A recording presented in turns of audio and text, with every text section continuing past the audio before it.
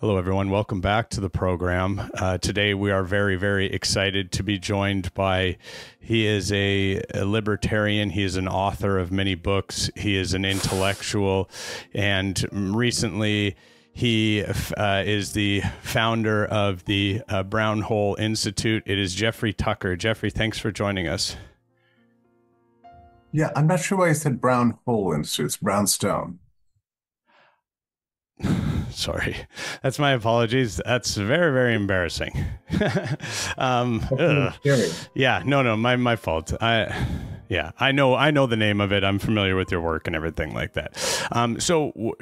You've done a lot of work politically. You've done a lot of work dealing with the vaccine.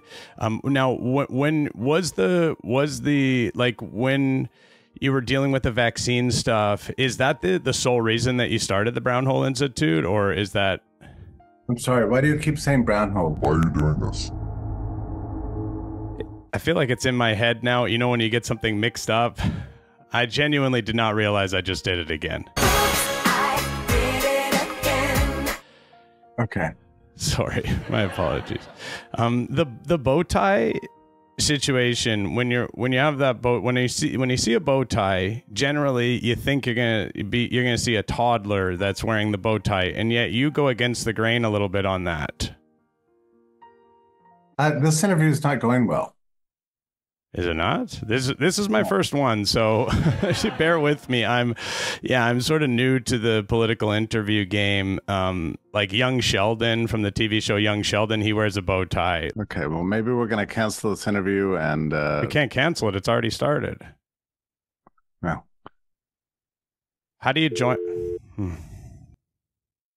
Hey everyone, welcome back to the program. Today we are very excited to be joined by, he is a Texas state representative. He is the author of the anti-drag bill in Texas. He is an outspoken Christian. He makes no bones about the fact that he believes that elected officials should promote Christian values.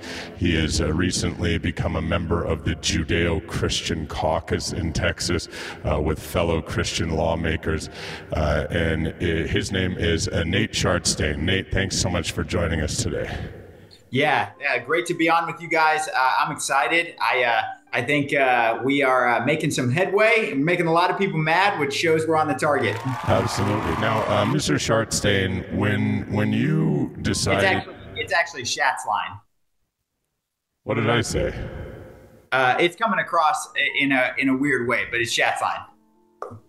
I thought that's what I said. My apologies. No worries. So, well, yeah, when I look at the list of people in this Judeo-Christian caucus, you know, I see the names. I think Toth is there. Is that correct? So I see that. I see Toth. I see Shitstain. I see some of the other people who are doing it, and it's. Are you intending to curse? Because it's coming across as you're cursing. When am I? What am I saying that's a curse? I apologize. My last name. My last name is coming across as a curse word. What? Is it written down wrong somewhere? Do I have it? I feel like maybe I have it in my head wrong now, and like now it's that stupid thing. It's shit's line, right? Shart's line? Yeah, it's Shat's line. Shat's line. Okay. Today we're joined by Texas State Representative Nate Shitstain. All right. Hey, you guys have a great day. You too, man.